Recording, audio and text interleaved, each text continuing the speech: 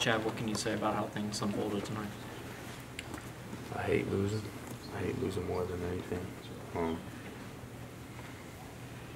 We just got to be on the same page. I mean, from all three phases of the game, I don't know what else to say.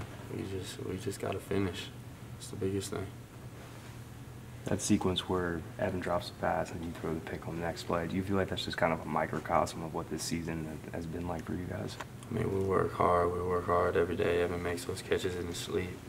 I mean, and turnover, I mean, I can't turn the ball over once again, and it led to points, but we just got to keep fighting. I just want to win. That's all those guys want to do is just win, too. We don't care about anything else except winning. Chad, same scenario over again. Would you go back to him again every time? Oh, 100%, every play.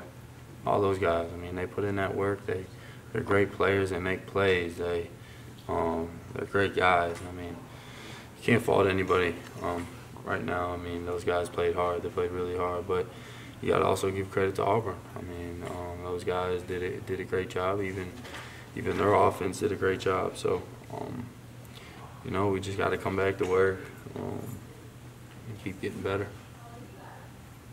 Threw for a school record for passing yards in the game. Can you take any pleasure or any happiness out of that, or is it just?